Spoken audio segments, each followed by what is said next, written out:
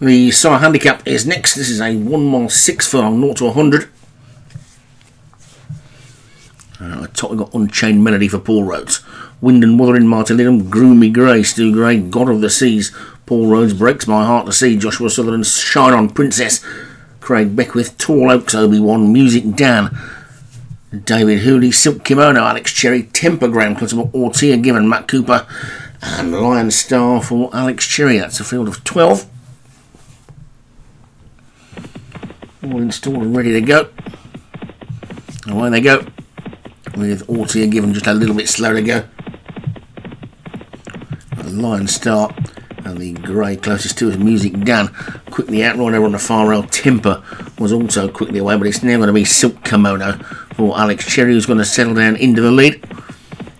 In the first furlong and a half then, and Silk Kimono is a 3 or 4 length leader.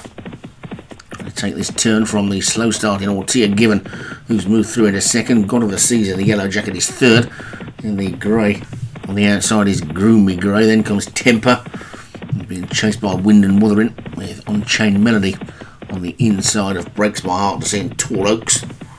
And back to a Music Dan and Lion Star. So Alex Cherry top and tails the field.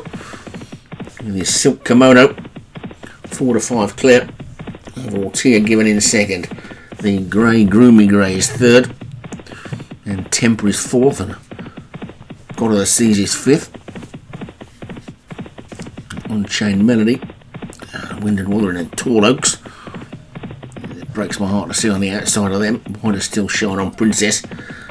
And then wide again, Lion Star, and widest of all, Music Dan. Silk Kimono hits the final mile with a lead of 3 lengths. Groomy Grey is now getting closer. Ortia Given is third, Temper is fourth. And the God of the Season, Unchained Melody, getting significantly closer. Then Tall Oaks is after that one, with Wind and Wuthering next, and then Breaks My Heart to See. Lion Star getting a bit closer. Music Dan, the ground, the outside is only 10 lengths off the lead. The back marker Shine On Princess is only 10.5 lengths off the lead. That lead is held by Silk Kimono, and they swing into the straight then there. Silk Kimono is in front from God of the Seas in second. Temper is in third. Then comes Groomy Grey back in fourth. After that one is Ortia Given. They've still got just one more little turn to take, and it's Silk Kimono who's in front. Silk Kimono then from Temper, God of the Season, Groomy Grey, then Ortia Given between these at the moment, although Tall Oaks, Unchained Melody and Music Dan are trying to run on, but Silk Kimono at this point is still clear. There's still 3.5 furlongs to go, and it's Silk Kimono in front.